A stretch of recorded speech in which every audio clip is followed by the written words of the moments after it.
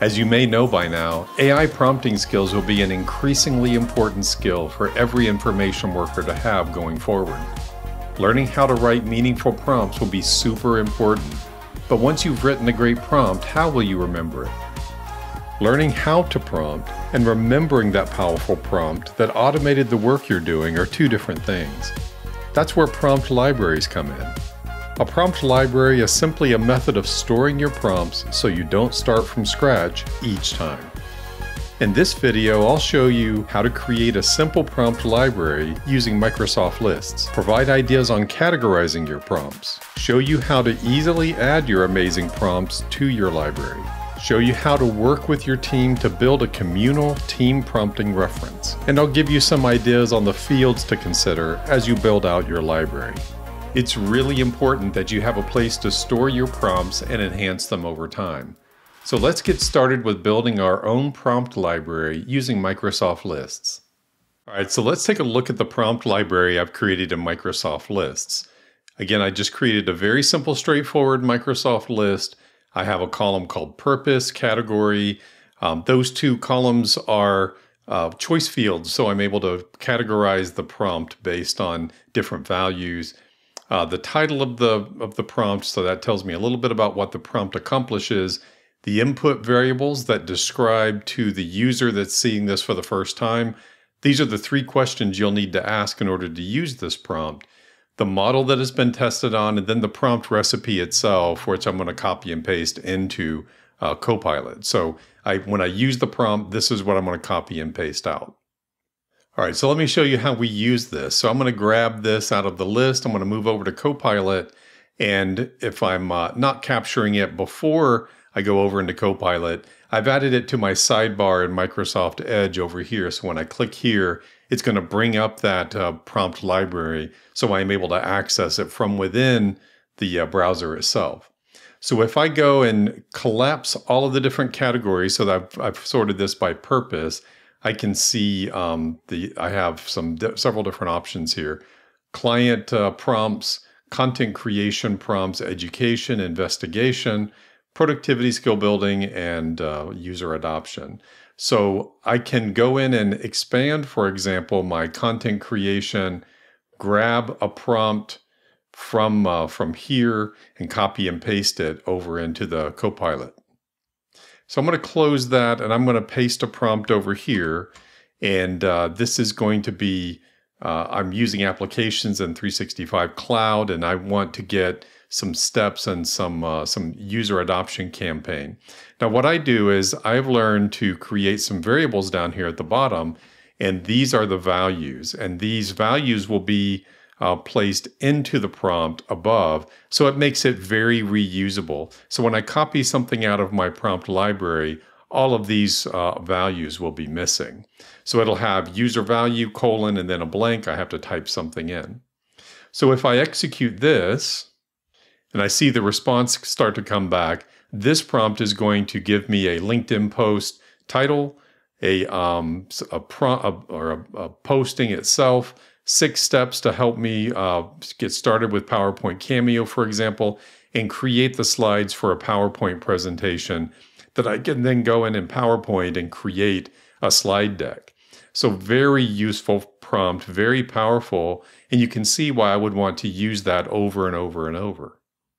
Now let's talk about fine-tuning my prompt. So we see in the Copilot interface, I have my prompt is up here. What I've been doing previously, and I think everyone's been doing, is I've gone up here, chosen the copy, I pasted it back down here, and I've edited it or tweaked it. Microsoft has added this really useful feature called Notebook now. So I'm going to go into Notebook, and this is made pretty much specifically to allow me to go in, let me execute that, to allow me to go in and modify my prompt and enhance it and tweak it and see what the results are below. So my prompt remains consistent at the top, and I can see what the results are here. So if I go down and I can say, okay, I've got my PowerPoint Cameo presentation, I can copy that out and put it into another document where I can start to work on that. Now let's say I want to change it to a different topic, and I'm going to say it's still a consulting manager using PowerPoint, and this time I'm going to have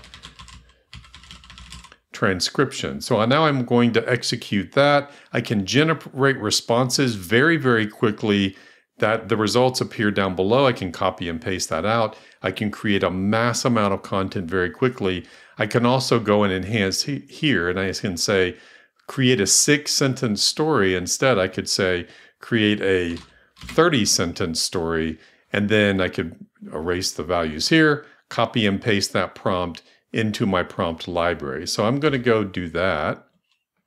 I'm going to say delete the values here because I want a nice clean prompt when I bring it over, and I'm going to choose to copy that.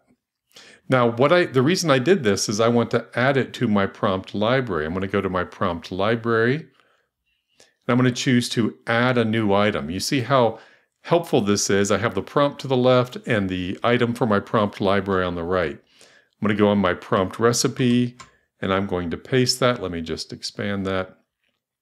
So you can see here's my new prompt. I'm making it generic by having the variables down at the bottom, and I'm going to say 30-sentence story for new presentation. Now I can go down and choose the input variables and define what those are in a multi-line field. Now I'm going to click on the purpose, and it allows me to categorize. And because I'm using Microsoft Lists, I can always add categories on the fly very easily. So I'm going to choose this is a content creation purpose. And then the category is going to be, I have right now, work, team, or product manager. So I'm going to say this is for a product manager. And the model I've tested this on is Copilot. So I'm going to go and save that, and it's going to save that into my prompt library now, where other people can gain access to it, where I can remember how to use it, and now I have a 30-day and a 30-sentence description, a 5-sentence description. Very quickly and easily I can modify my prompt library and enhance it over time. Now, one of the other features that comes natively with Microsoft Lists is the ability to comment on entries within the list. So I'm going to go back over to my prompt library view. I'm going to close the sidebar and go over here, and you can see this a little more easily. So when I go and hover over, scroll over the title area, I can click on comment, and I can say, this is a great prompt. But because I've shared this list within Microsoft Lists with my team or with my entire company, for example, I can say, let's add a comment to this. This is a great prompt.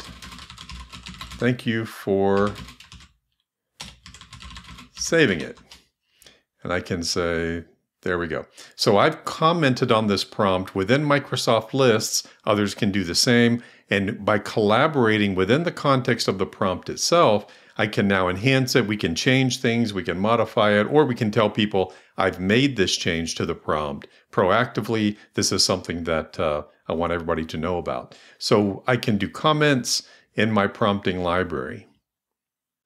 So that's my brief overview of my Microsoft List prompting library. Makes it really nice and easy to capture all of my prompts and maintain them, share them with others, give comments on them, and enhance them over time. I can actually also export it to CSV and import it into other areas. We all know it's going to be super important that you have a place to store your prompts, enhance them over time, make them more beneficial to you, to your team, and to your organization. So you can get started building your own prompt library using Microsoft Lists very easily. I hope you find this video helpful and that you will create your own prompt library and see the benefits that I'm seeing by saving your prompts and reusing them. See you next time.